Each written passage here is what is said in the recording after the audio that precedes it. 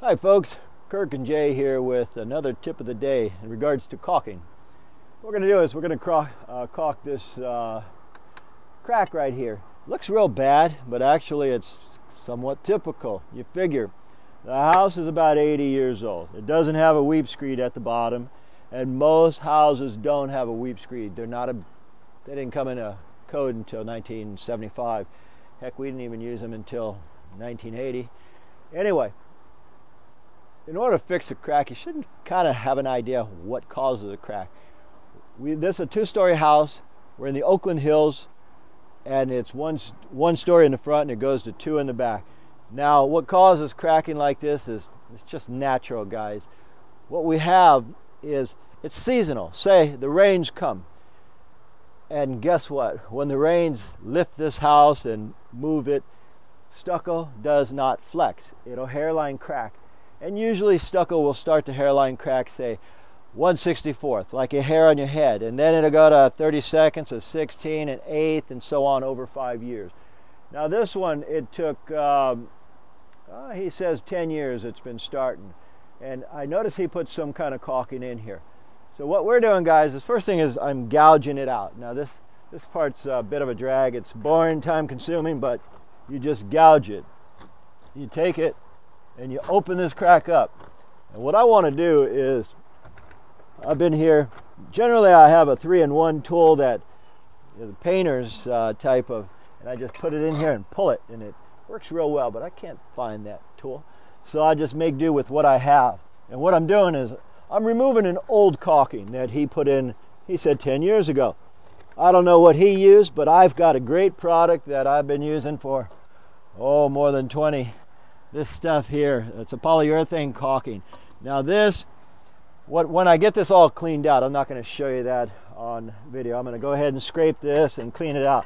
And when I get it done, I'm going to apply this polyurethane in there. And I'm going to use a trowel at first and get it right in the crack. I want it to go deep, deep in that crack, as far back as it can go.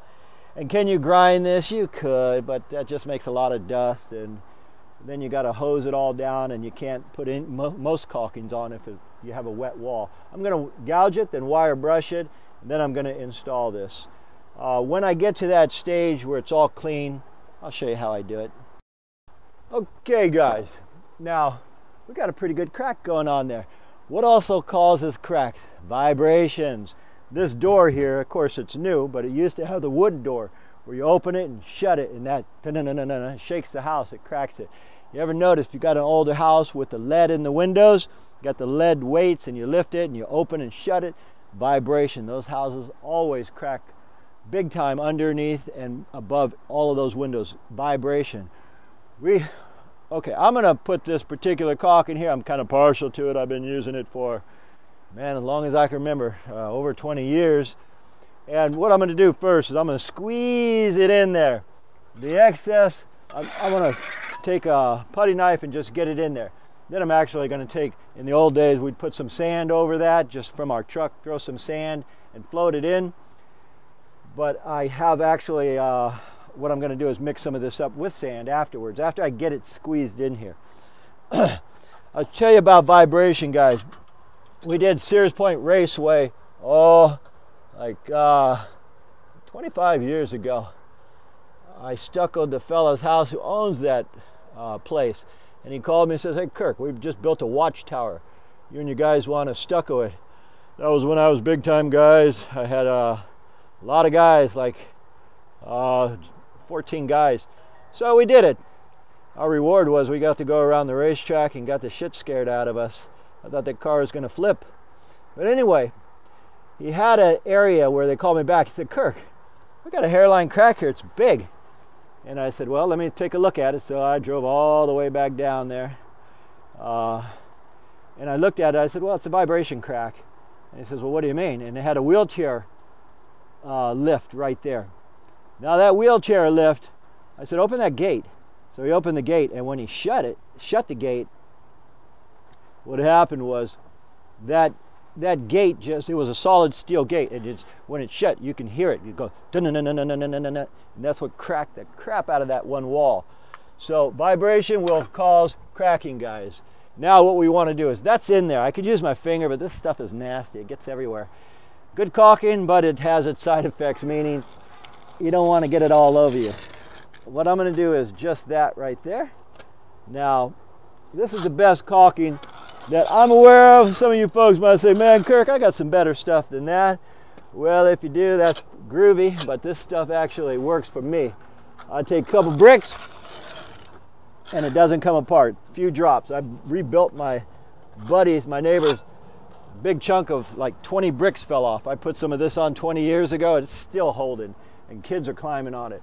Anyway, I don't recommend you guys do that, but I'm trying to prove a point.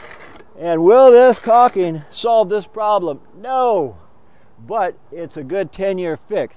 It'll start again like a hair, go to the 32nd, 16th, and 8th, and it'll restart the process again. But this is a cheap fix rather than tear the whole wall off, and that's what he originally called. And I said, dude, you don't need to do that. I'll do it if you want, but you don't need to do it. I'm going to give this a minute, and then I'll throw some sand on it. I'll show you that too.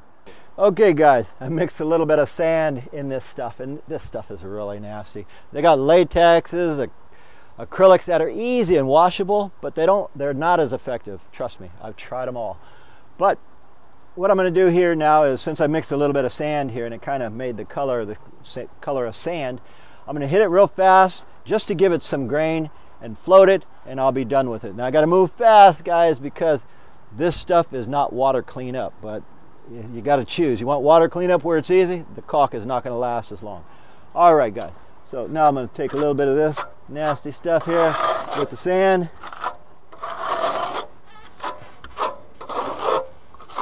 Okay. Go tight. Tight. Can you see that? Tight. All right. Now what I'm going to do here, lastly, is try to feather this in real fast, because this stuff, in another minute, it won't be floatable, or another 10 seconds. It's a real drag to float this stuff. And that's about as long lasting a finish as you can do, guys. And again, the reason I put some sand in it is because this has sand in it.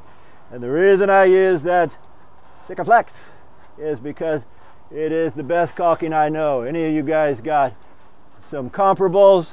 Send them to me. I know there's the Rainbuster and there's quite a few other ones, but this stuff really works well. There's a lot of caulkings I can use that save me a lot of time, but I choose this one. Anyway, guys, my name is Kirk. I'm with Kirk Giordano Plastering. As usual, we thank you for watching. We'll see you guys on the next one.